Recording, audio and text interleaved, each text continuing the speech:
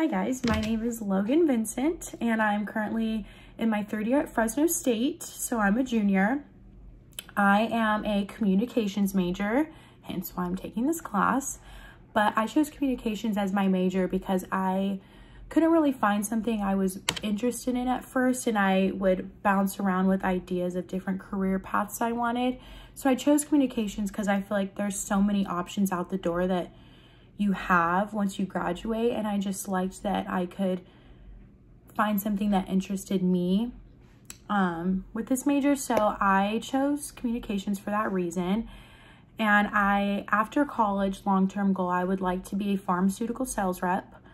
For short-term goals throughout college, I really want to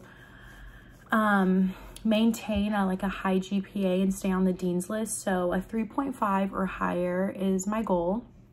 I also am hopefully going to get an internship maybe next semester just to get my name out there in the work field and get a lot of experience for what I want to do. For this class, I really would like to achieve an A, aiming really high, but I just feel like if I stay organized and set time aside, I will be able to accomplish that.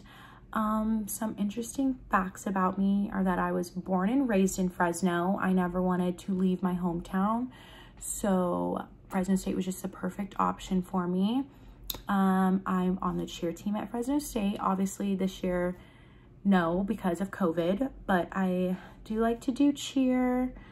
And that's really it. I'm not that interesting of a person, but yeah, I'm excited for this semester, this course, and hopefully we'll get an A.